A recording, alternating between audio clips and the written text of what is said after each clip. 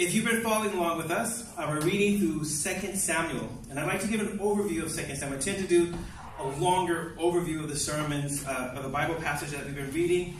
We have a goal this year that together as a community, we want to read through the Bible. We want to read through God's Word. Hey, come in, brother. We met last week. And reading through the Bible is because we know that as a community, there's different ways to build a church community. What we believe one of the best ways to build church community so that each person will grow is be centered upon the Word of God. Preaching the Word, studying the Word, applying the Word to our lives. And this is the best way for Christians to grow. Besides that, you need to pray, you need to worship God, and you need to have fellowship. Fellowship with the believers. The Bible tells us that we should especially take care of each other. And that's one of the key signs that people who are not Christian can determine where are the true disciples of Jesus Christ. One of the places that we can see that true discipleship happens is when the believers take care of each other. Pray for each other, have fellowship, they're concerned about each other. That's where it starts. So it starts first with us being concerned about each other, the love of God, woohoo, fills us up, and that pours out to every other person we see. And so we believe that one of the best ways to stimulate that, to help that to happen, is actually be centered around Bible teaching and preaching the Word of God. So that's what we always ask you, that if you have your Bible with you, because you always want to be a good student of the Bible. Whether you're a Christian or not a Christian, you should always expect that every person in Cross Culture who stands here at the microphone and teaches from God's Word, teaches from God's Word. It's not their opinion. It's not, with some other group of people come up to, but we try to be really centered upon trying to the best of our ability, to the best of our understanding, to communicate the truth that's from God's Word. So that's why we always ask if people have a Bible. If you have a Bible, follow along. 2 Samuel. We can start there. 2 Samuel is pretty much about the life of King David. And earlier, you guys have already heard this sermon, but earlier in the beginning of 2 Samuel, it sets up David, who becomes anointed as the king of Israel. Saul doesn't seem to like him that much. David has this thing. David is a leader. And as a person who happens to have the ability or the privilege of leading God's people, I felt like this text this week really spoke a lot about us as individuals. Because it really talks about a person named David. And if you feel that your life is like just not everything God wants it to be, you're not the best speaker, you keep messing up, you want to follow God's Word, you want to do what God says, but kind of mess up. Then studying the life of King David, because David is a very important figure. David is important because that he's one of the forerunners, one of the shadows of the Messiah. He's also the lineage where the Messiah would come through. He's also the one that if you read through Kings, 1st and 2nd Kings, God is always comparing the kings to David. And you're like, wait a minute. David had a whole bunch of wives. I'm just going to talk about his problems right now. David, when he was time to go out to battle, the Bible we can read later on, he sees this naked woman, Bathsheba, on the rooftop. He's like, oh, baby, woo. He gets her to come over to his house. He's like, I'm King David. She's like, woo, the king. And then they enter into an adulterous affair. They have a baby, and then David goes, oh, I've got to do something about this. And so what he does is that he goes and he has her husband, who is at the end of 2 Samuel. Sorry, I'm not going to be that excited today. I'm trying to calm down now. It's my new style. But anyway, at the end of 2 Samuel, what happens is that the Bible makes a comment about Uriah. And if we can turn really quickly to the very end of 2 Samuel, and it talks about the mighty men of David. It talks about that there were a certain group of men who were always with David. Wherever David was at, there was a group of other leaders, a group of other people who helped him to accomplish the vision that God has placed inside of his heart. David is not a lone wolf. He is not a lone leader. He has people around him all the time. And the Bible talks about the mighty men of David.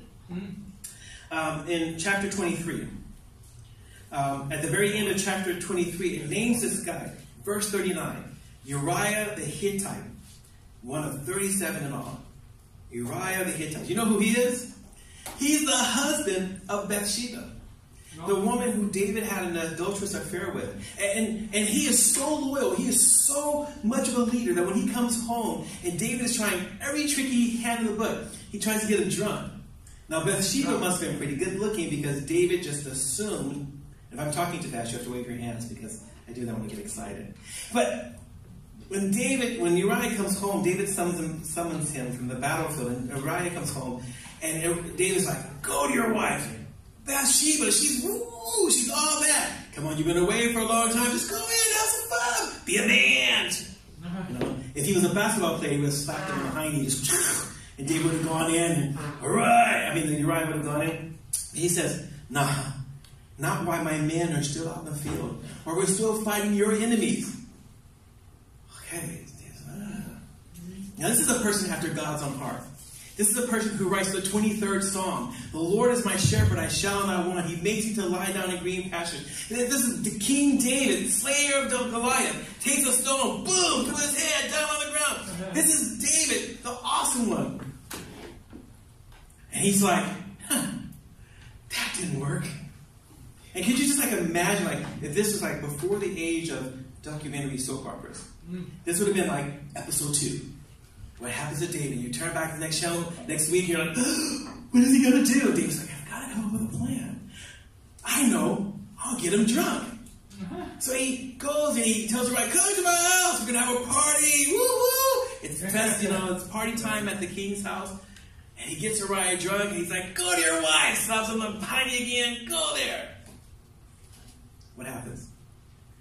No, he doesn't do it.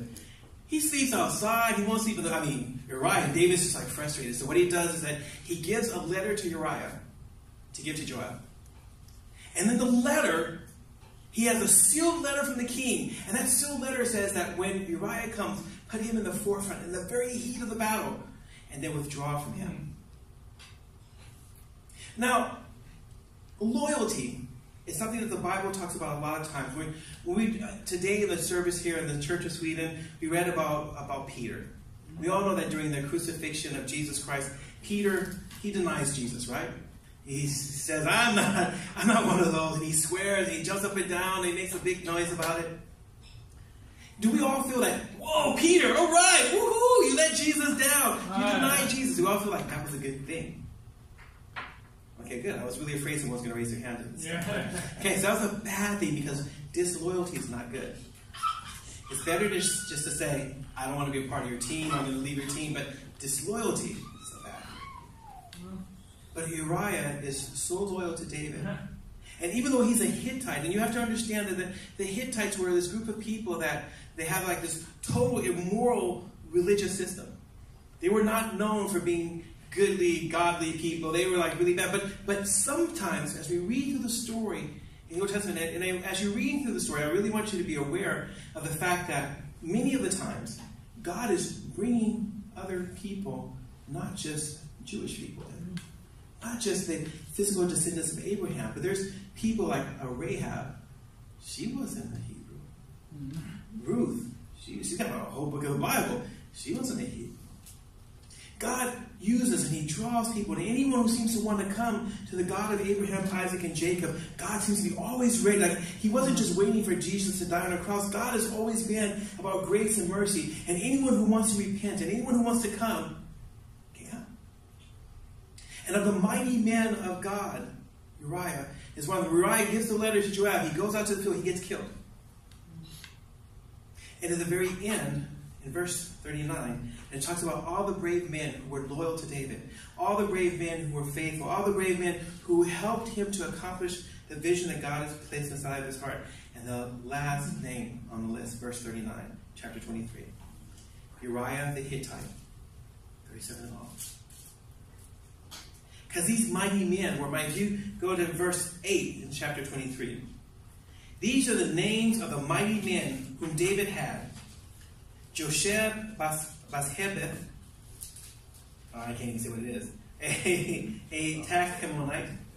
He was chief of the three. He welded his spear against 800 whom he killed at one time. Is he not bad? Who is Spider-Man? Who is Iron Man? This guy was super tough. Now, he was the leader of the main three who were like better than all the other mighty men. But in that group of mighty men, Lord, the mighty men were so crazy because like one day David is running away from Saul and is in the heat of battle and David's thirsty and he says, I really like to have a glass of water. The mighty men break through the lines of the enemy, beating everyone down, get to the water, brings it back to David.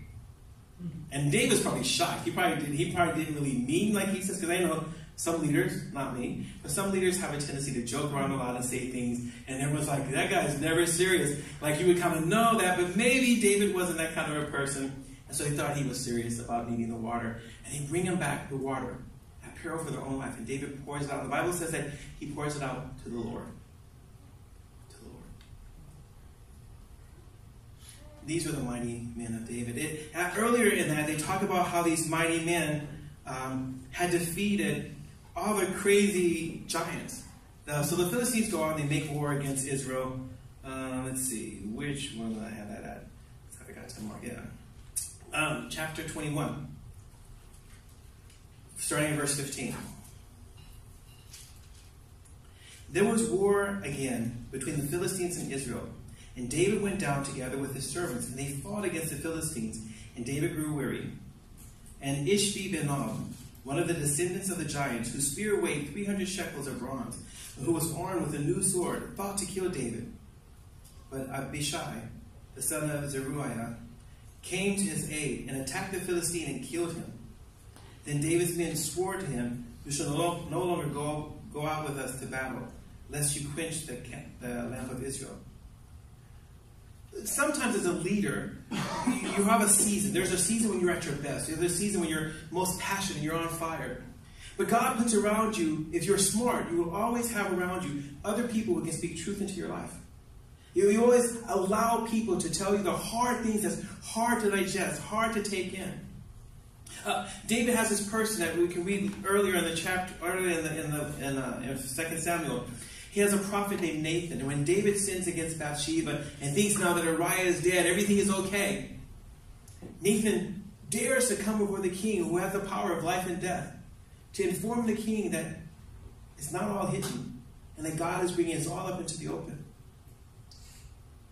David at that point, because if he's a bad leader, when you're confronted with your shortcomings and your sin, what you tend to do is you want to silence the voice of truth. So say like, I don't know, me and Eunice were having an affair. I don't know why, I just happened to see Eunice. He looks so very cute over there. So we say like, so Eunice is married to Lynn, I'm married to Lynette, but for some reason, me and Eunice have decided to have an affair. Woo, we're having a good time. No one knows about it. We're having our secret men's meeting together, and no one knows about it.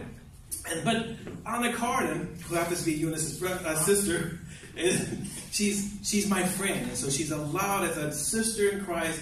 We have this great relationship, and she can speak truth into my life. And all of a sudden, Anna Carden says, "You know, I went to my brother's house, and I found these videos, and it don't look so good, and I think you and Eunice are doing something you shouldn't be doing." Now, the bad leader would say, "You're a sinner yourself. You know what? Anna Carden's the bad person. Let's get rid of her. We'll stone her, or at least kick her out of the church." Because you always want to hide from the truth. But a good leader owns up to the wrong that they do. Returns to the living God and asks God for help. Ask God to forgive and ask God to help him to break that chain, that binding with that particular sin. We can read about that, so keep your finger here on chapter 21. Just so you know I'm not making things up. And we'll go back a few more chapters here.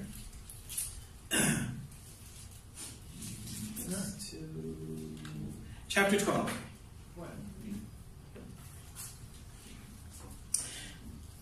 And it says here in verse 1 in chapter 12, "And the Lord sent Nathan to David. He came to him and said to him, there were two men in a certain city, the one rich and the other poor. The rich man had very many flocks and herds, but the poor man had nothing but one little ewe lamb, which he had brought. And he brought it up, and he grew up with him and with his children. He used to eat his morsel and drink from his cup and lie in his arms. He was like a daughter to him." When I first read that, I thought that was really weird, but then my daughter has a naked cat, and she's always taking pictures, and she like sleeps with a naked cat. It's like a rat. It's so disgusting. and now she's into this bird. And so she's got this little bird, and she's playing with this bird, and she's like, oh, my little birdie, what? So I guess that sometimes some people have the animals that they help to raise, they get really close to them, and they're like a child. So that's this lamb. Nathan paints a picture. And here's this lamb, and he's grown up, and he fed the lamb from his own food and treats it like a daughter who goes around and says, bad, all the time. Now there came a traveler, verse 4. There came a traveler to the rich man, and he was unwilling to take one of his own flock and herd to prepare for the guest who had come to him. But he took the poor man's lamb and prepared it for the man who had come to him. Then David's anger was greatly kindled against the man, and he said to Nathan, as the Lord lives, the man who has done this deserves to die, and he shall restore the lamb fourfold, because he did this thing, and because he has no pity. Nathan said to David, you are the man. Thus says the Lord, the God of Israel, I anointed you king over Israel, and I delivered you out of the hand of Saul, and I gave your master's house and your master's wives into your arms, and gave you the house of Israel and of Judah. And if this were too little, I would add to you as much more. Why have you despised the word of the Lord to do what is evil in his sight? You have struck down Uriah the Hittite with the sword, and have taken his wife to be your wife, and have killed him with the sword of the Ammonites. Now therefore the sword shall never depart from your house, because you have despised me, and have taken the wife of Uriah the Hittite to be your wife. Thus says the Lord, behold, I will raise up evil against you out of your own house, and I will take your wives before your eyes, and give them to your neighbor, and he shall lie with your wives in the sight of the sun. For you did it secretly, but I will do this thing before all Israel and before the sun. David said to Nathan, I have sinned against the Lord. And Nathan said to David, the Lord also has put away your sin. You shall not die. Nevertheless, because by this deed you have utterly scorned the Lord, the child who was born to you shall die. Then Nathan went to his house. This is probably one of the most riveting stories that we have in the Bible. Here's a person exalted by God, and God brings us up before David, and as David, through the prophet Nathan, as David is now confronted by his sin, God makes it a point to David, it is not by your strength, it is not by your military prowess, it's not anything by you. I have lifted you up.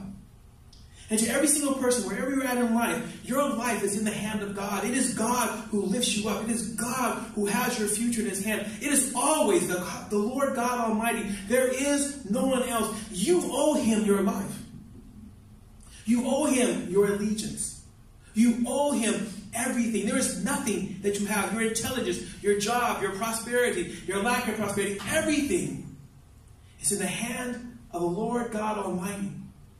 And when God so chooses that at a certain season of life, he lifts you up, he blesses you, and he gives you these things. And God says to him, if that wasn't enough, if just being the king of Israel and Judah was not enough, I would have added that much more. Like everything that God had blessed him with, God would have added that much more to him. But God's indictment of David is that you have scorned me. See, to scorn someone is first that you've had to have the person in high esteem. Almost like you love the person. You have to be really dedicated. And then when you turn away, you scorn them. When you no longer value what they say and what they do, when you no longer have the same kind of vision towards a person, you scorn them. Husbands can scorn their wives. Wives can scorn their husbands. Friends can scorn each other. But in this case, God says, you have scorned me. See, God has done nothing but good towards David. And God says, it is I who have delivered you out of the hand of Saul. I don't know if you've ever sinned so great in your life that you thought that maybe your salvation was at stake, or maybe you thought your relationship or closeness to God was at stake. And part of being a pastor is the fact of listening to other people and walking with them through their pain and their falling, or myself having to seek the counsel of another pastor for my own shortcomings in life. And to stand there and to know that with that sin, that you wish you could take it back. You wish you could roll the camera back and you could just not have done it. You wish you could have just gone to yourself, like go out of yourself and to yourself, and then slap yourself in the face and say, stop it, stupid! But you're standing there, totally ashamed. Not so much because of what other people say, but because of how God is now looking over your life. The God who's been good to you, the God who's blessed you, the God who's walked with you, the God who's called you, the God who's saved you, the God who's always there for you and never turns his back from you. And now God looks with that. My grandfather was a pastor. My grandfather was on my dad's side, he was a very kind person. I come from a time up here, I was born in the 60s in America, corporal punishment. Bam! Take the belt off, psh, right on the butt, okay? Mm-hmm. But I tell you, one day I lied to my grandfather. Because I don't know, sometimes I just thought my family hated me, so I decided I was going to run away from home. So I hid in the basement, and no one could find me. And I'm going to run away from home now. And my family's out looking for me, and they finally find me because I'm a dumb kid, and I didn't get that far, but I thought I was going to get that far. My grandfather sits me down, and he says, you know, Edward, you are my first grandchild. You carry my name. I never thought that I would ever be disappointed. I never thought that you would ever hurt me so much, to make me be so worried to think that maybe something bad has happened to you. Even to this day, that is hard for me to take in. Because my grandfather has always been good to me. Always been kind. He was strong. He was a big guy. He was worked with construction. And his strength was never, ever used to intimidate, to hurt, to put down. But it was always there to protect and to stand up for anyone who did not have a voice. And this is a time when black people in America didn't have a lot of power or authority or anything. And he stood for something that was greater because he believed that there was a God that he had to answer before. And there was a God who watched over his life. There was a God who gave his life meaning. And he was not about to walk away to the right or to the left from God. I would have rather for my grandfather to have taken off his belt and spanked me. A good one. Go out to the peach tree and get the peach switch than to hear those words and to see that disappointment in his eyes. And I believe that as David is hearing this, you know, David this is so amazing because so many times you're reading that David's about to go out to battle. Who's he turn to? He says, God, will you deliver this people? Will you deliver the Philistines into my hand? And God says, do this or do that. David's like, okay. The same David that when Goliath, the giant, stands there and he's talking and he's taunting all Israel and all the other soldiers are all afraid. And David says, who is this uncircumcised Philistine to defy the armies of the living God? And David takes a stone and Goliath says, what is this dog? And David says, you may call me a dog, but I come to you today in the name and the strength of the Lord of Israel. I mean, you understand? It's not like David didn't know God. It's not like God wasn't there for David. But these words, and the things that David doesn't stand there like many people do, would go, well, you know, I mean, you know, in my example, it was Eunice's fault. If he didn't wear those tight jeans like that, you know, and have that blue or blonde hair, you know, if he didn't come from Sveg, because you know the hot guys come from Sveg, you know, I would have never been tempted, God. I hope I'm not embarrassing you with this. Good, and then I can lay it on. Then, you know, and blame it on him. No. Or if Ana Carlos would be my friend, she would have kept me from sitting a long time ago. What kind of fake friends? You know what I mean? Sometimes when we're confronted by the truth, we want to blame other people. But in this story, first that David's righteousness, he's all worked up. How could someone do this? And now that mirror that all of us need to face sometimes. Because we're all, the Bible says in Romans chapter 3:23, we will all sin and come short of the glory of God. It says that God looks from heaven to see if there's anyone who does good, and there's no one that does that. Everyone goes in their own way. So there's none of us that are so perfect or righteous that we could look down upon another person. There's none of us who are so all that we can think that we're better. And sometimes we have to be confronted by the mirror of our own sin and distance and brokenness before God. And it's just so heart-wrenching. I mean, listen to the words of God again. I anointed you king over Israel, and I delivered you out of the hand of Saul, and I gave you your master's house and your master's wives. I would add to you as much more. Why have you despised the word of the Lord to do what is evil in his sight? point we're all at. Before God's law, we're all there.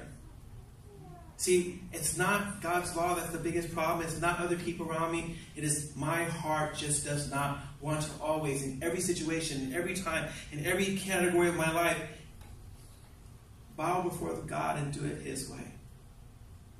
I cannot honestly, regardless of how long I've walked with Him, can say that in every situation, I've held His word so high that I've been willing to die for His word rather than to sin. But I tell you, that's just not me.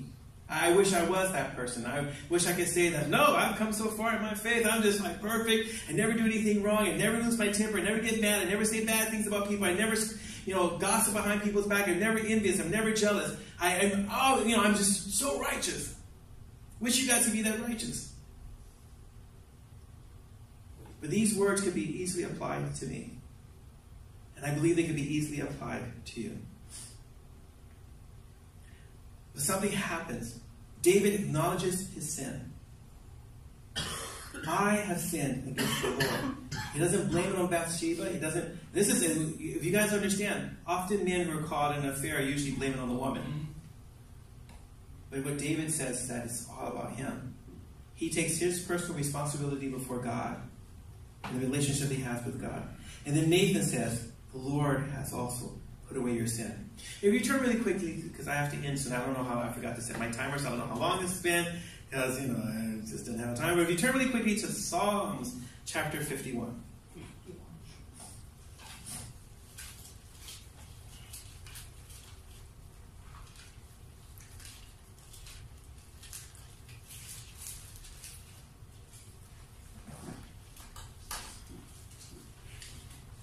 I was like, what? Psalm 51.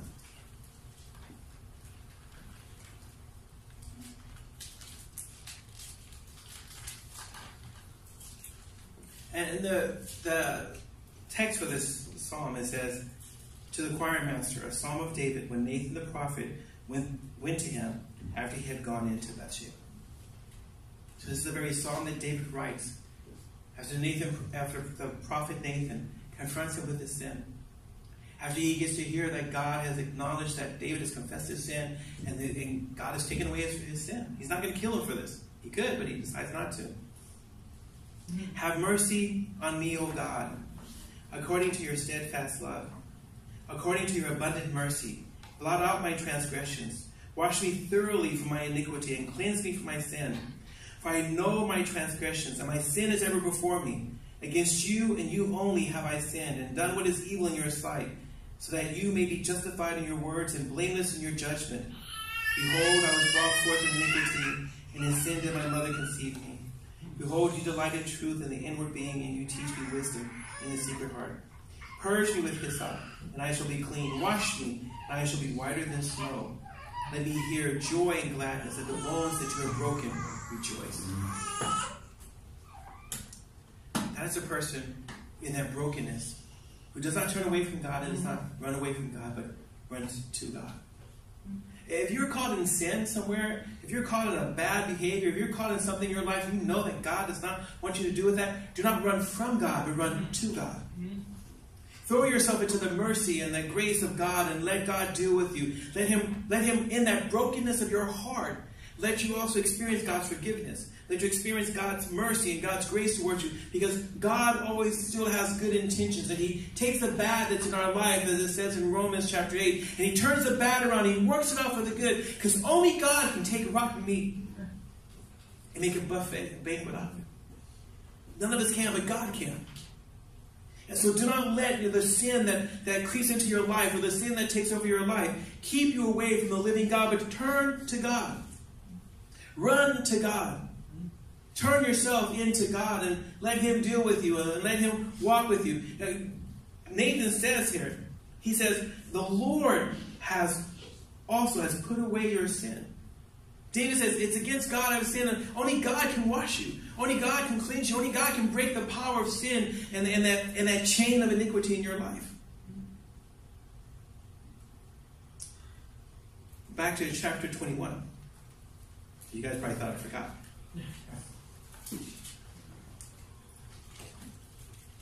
These mighty men of David. So Joab knows all the little dirty secrets of David But he stays loyal. He's crazy.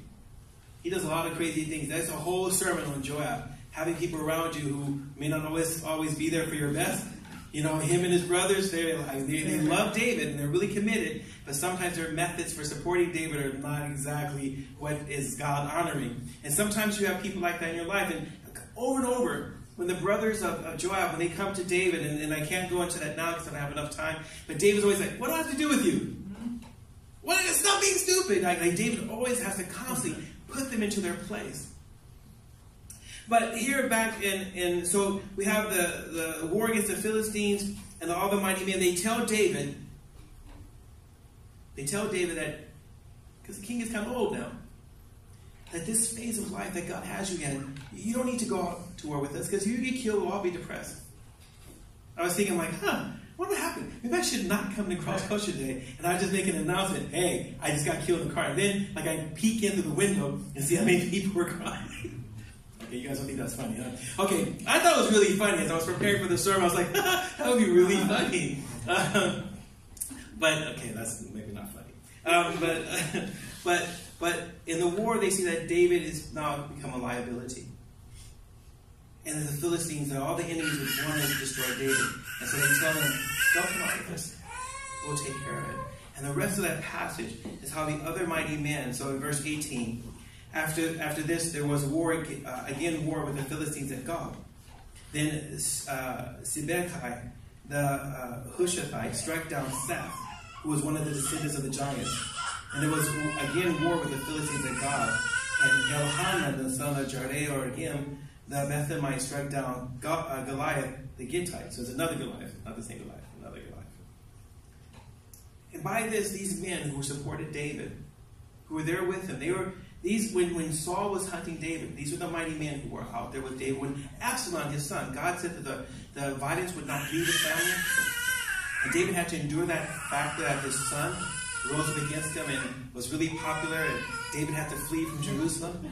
And the men who lead with him, these are the mighty men. They do not leave David's side. They follow David when Saul's trying to kill him. They follow David when he's out there and Absalom is trying to kill him. They follow David to every war. They're committed to the team, and they're committed to the cause, and they're committed to the vision. Because no leader can ever lead unless there are people who are committed to the vision, committed to the cause. Together, even though you may have a leader that stands sort of in the forefront, it just does not happen unless we're all committed on the same page to achieve the same goal. Because when the mighty men are together with David, it does not matter how tall the giants are, the giants fall. When the mighty men are with David, it does not matter even when the rebellion happens in his own household. It does not matter, because with the mighty men, David goes out and he says that when Absalom's troops go and attack David, 20,000, bam! Like they can't, and they go like, listen, you know, the people who were with David, he's got the mighty men with him. He's got the valiant ones. And if we go on and fight against them, and their spirit, the spirit of the enemy is broken in the face of the team.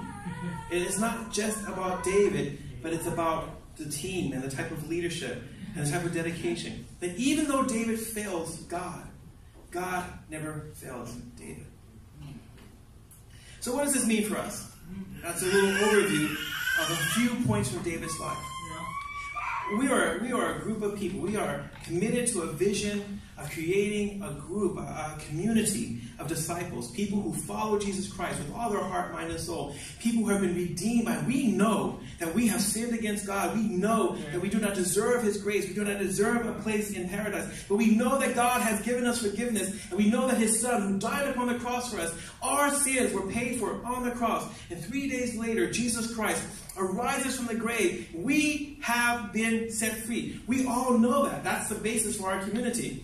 It's a group of people who have been redeemed by God, who have been set free by God, who have been forgiven by God. And now in the power of His forgiveness, in the power of the resurrection of Jesus Christ, we form a community across cultural lines, across ethnic lines, across generational lines, across educational lines. Because we believe that in Christ, with Christ as the center, any group of people can come together to become God's people. And we want to demonstrate that in Uppsala. We want to live that out in Uppsala. And so we formed this group, Cross Culture, out of a desire to see a living, dynamic church actually grow up. A place where people would be trained and encouraged and inspired to share their faith, to go out like the mighty men of David. And even when the whole world around us says that this is no longer truth, we don't stand for it, we're like, it's okay. We still go out. We don't care how far the water is. We'll breach through to bring the water that is needed. And we don't abandon each other. And we don't leave people out there to do it on their own. Because we believe in community. A community that's inspired by what God does inside of our lives as individuals, in our families, in our homes, and what he does to us in the community. Now, I may be your pastor. And many of you guys who've known me for a long time should know by now that I am not a perfect person. If you want a perfect pastor, you have to pick someone else.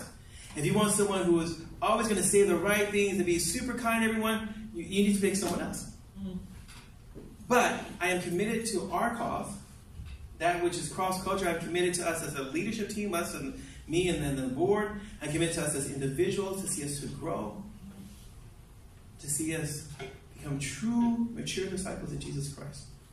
So that any person who comes to who does not know Jesus can actually, in this community, in this place, can get to know Jesus personally, can get to know God personally, can experience God's forgiveness, can experience God's grace, can experience that I too have been included in God's love. He didn't forget about me. He didn't die just for Ahmed Carden and Yusuf, but he died for me too. And he includes me in that love and invites me in to be a part of his family and asks me to repent and to trust him and to walk with him. But I cannot do it by myself, you guys.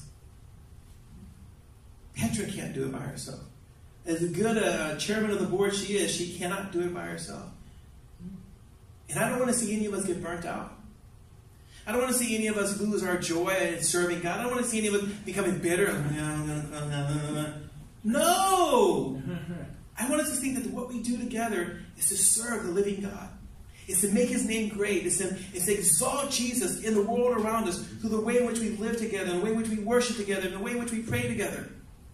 But in order to do that, we all need to be on the same page. We all need to be committed to this cause if we're going to do this together.